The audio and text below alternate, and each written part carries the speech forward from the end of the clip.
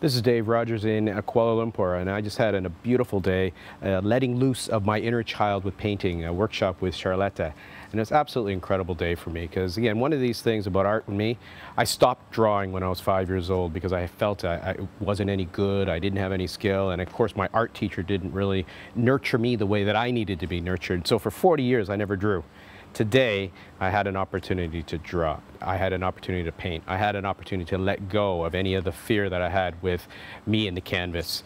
It was an experiential day. We had opportunities to really understand the colors, to understand the way to put together a painting, and just allowed myself to clear the fear and express. I feel so relaxed right now. I feel so calm.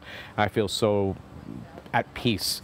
It was really a wonderful breakthrough. It was my breakthrough, and Charlotte beautifully orchestrated the day, allowing us to understand some of the fears, understand some of the ways to allow ourselves to be expressed fully on the canvas. What a beautiful day. If you're interested to learn more about letting loose of your inner child with painting, contact Charlotte, look for ways to connect with her, and allow yourself to feel free from any of the fears that you might have about art, painting, and expressing yourself.